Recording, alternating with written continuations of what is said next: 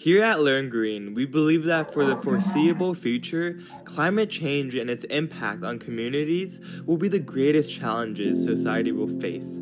As such, we're doing our part to contribute.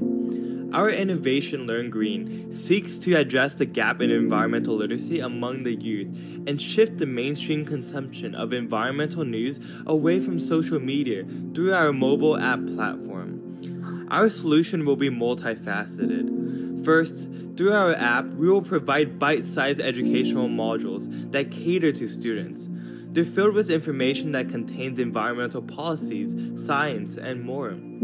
As you can see, the condensed information and comprehensive photos allow for easy digestion of materials.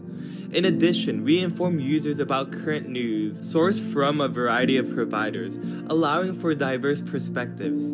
We also connect users to local and national nonprofits and events. Not Yet Designed is our tab to educate users on the environmental platforms of local, state, and national politicians in order for our users to be more politically informed and active.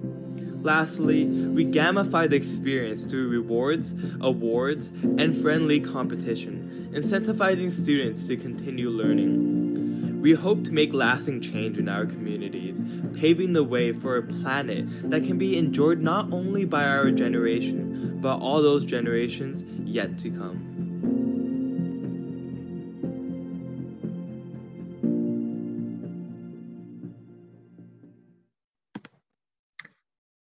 Okay, excellent. And you have 3 minutes and 20 seconds to make some supplementary remarks. So whenever you're ready. 1 hour. That's the amount of time the average student learns about climate change each year in America. 1 single hour. The UN recently reported that we have less than 10 years to stop climate change from having irreversible, catastrophic effects on our planet. And so why is nobody in our generation learning about the next biggest crisis that is predicted to displace 1 billion people by 2050? For a country that has always been a global leader in environmental work and a pivotal figure in the international effort to combat climate change, it's shocking that 40% of Americans don't think that climate change is a threat, one of the highest rates in the world. With the lack of quality environmental education within schools, many Americans instead obtain their environmental knowledge through social media and news outlets, platforms that currently suffer from unprecedented rates of misinformation and disinformation campaigns by malicious actors such as the fossil fuel industry. And so today, we're here to answer a single question. How do we equip the next generation of American leaders with the necessary tools to solve the impending climate crisis? Well, on a fundamental level, Learn Green realizes that the first step to solving a problem is recognizing that it exists. We need to understand the problem, what the problem is, before we try to attempt to solve it. And that's what precisely Learn Green does. We equip the next generation of leaders with the necessary information to tackle environmental problems, resource consumption, air pollution, and most importantly of all, climate change. But uniquely, Learn Green is specifically designed with 3 distinct characteristics that allow it to succeed. First, Learn Green is objectively educational, using peer-reviewed, fact-checked studies and articles to inform environmental news and lessons. Second, Learn Green is connective, bringing together a diverse group of like-minded individuals and organizations by encouraging users to engage with local and environmental initiatives and nonprofits. And third, Learn Green is self-financing, utilizing mutually beneficial partnerships with eco-friendly companies such as Patagonia and Sierra Club to sustain operations, supply user rewards, and aid with event organization. But most importantly of all, Learn Green gives students an incentive to learn. When users demonstrate material comprehension of environmental lessons, they can cash in their earned Acorn points to plant a tree, donate to environmental nonprofits, or even purchase eco-friendly products. In that case, Learn Green empowers users to realize that even at a young age, they can make a change. And so it's crucial for us to understand that our generation stands at the crux of a world-changing event. It's time for us to do our part. So join us and Learn Green. Thank you.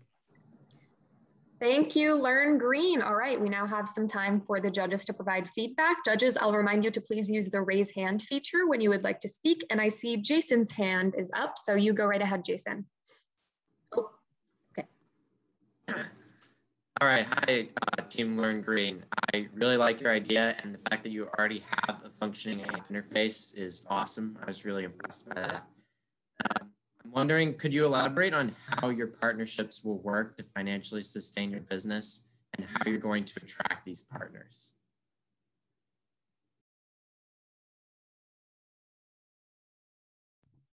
Hello. So initially, we'll probably apply for environmental grants and awards like the Google Global Impact Awards, the Rockefeller Foundation, and whatnot to fund initial operations.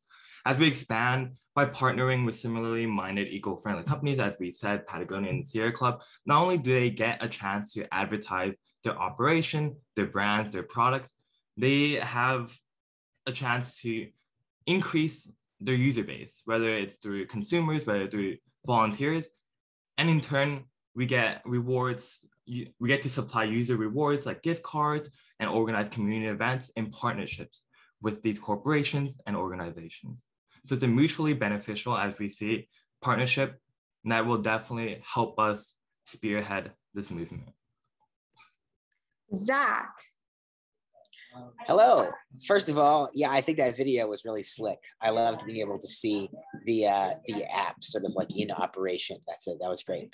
I was wondering if you could talk a little bit about the process by which those short, condensed bits of information would be generated. How do you see that process? You know, how does that material end up on your app, I guess? Go for it, Joseph. It's totally fine. So currently, our model is by our educational team to create these modules. That with each update, we update each module, whether it's with new ones or updating old ones with new information found in recent studies and articles, whatnot.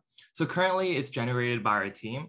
Of course, we're going to have an option for users to fact check, to question our material, which we'll diligently review and check for accuracy and material.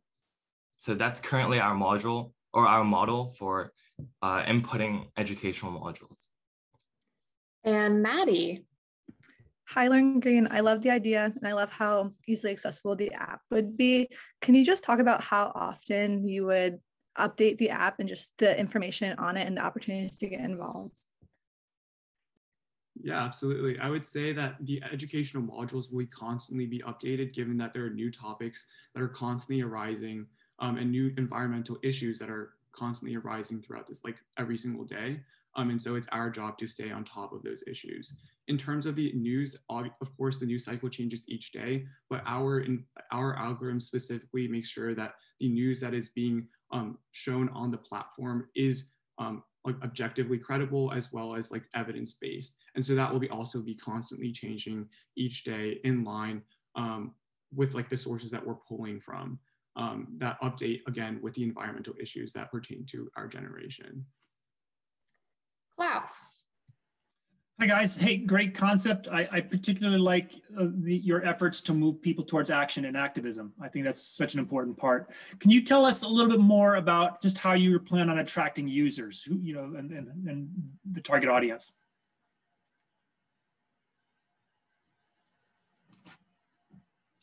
So initially, I think with our generation, a popular way to establish, I guess, not credibility, but popularity with an app is through social media. So partnering with student organizations around the country, whether it's school-based, city-based, locally based, nationally based, we will advertise our platform. Since it's a more user reward platform rather than a user pay platform, there's a lot of incentives for students to utilize our app. And currently with interviewing students in our campus and in high schools in our local hometowns, we see that there is a lot of interest for students to gain environmental education away from platforms such as current news media, which is hard to say is evidence-based or biased, it's hard to tell. and they want to stray away from social media, which is more so an echo chamber of misinformation and purposeful disinformation.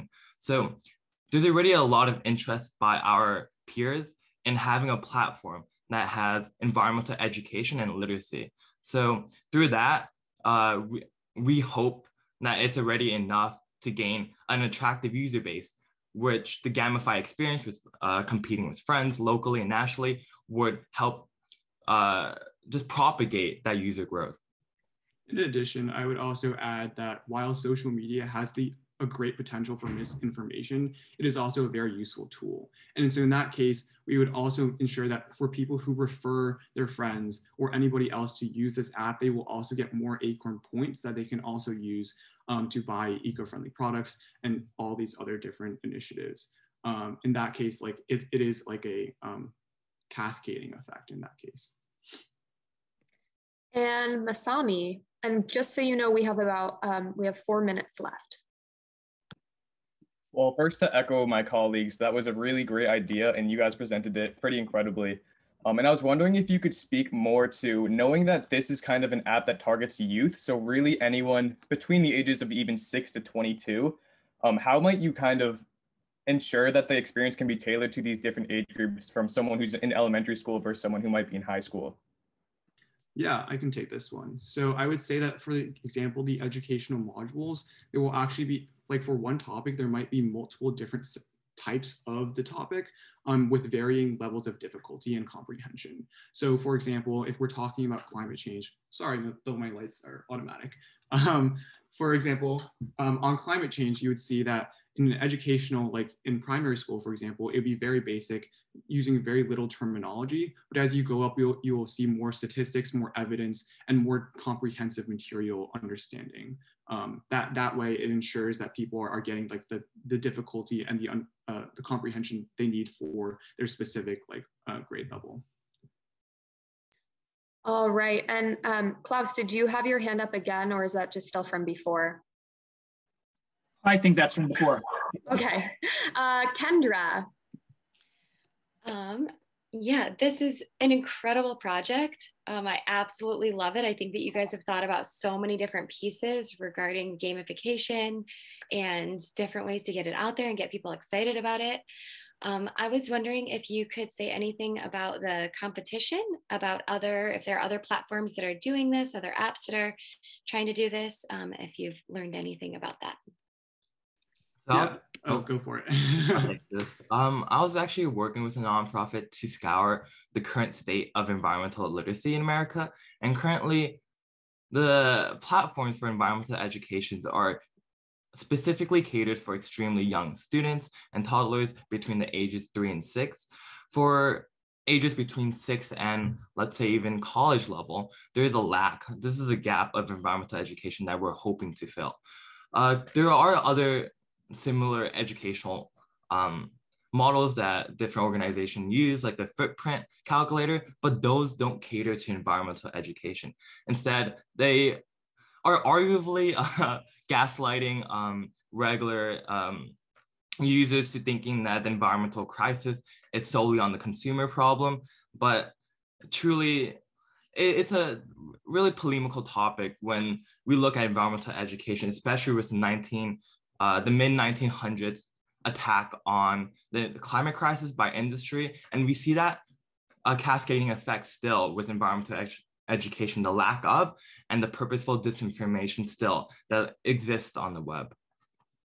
In addition, I would also add that this is the only app that we've seen on the market so far, or even in existence, or being talked about, that has 3 unique sections. The first is like the news, then we have the education, and then the activism. And so those 3 things uniquely all in one app is really critical for building like a truly environmental literate youth.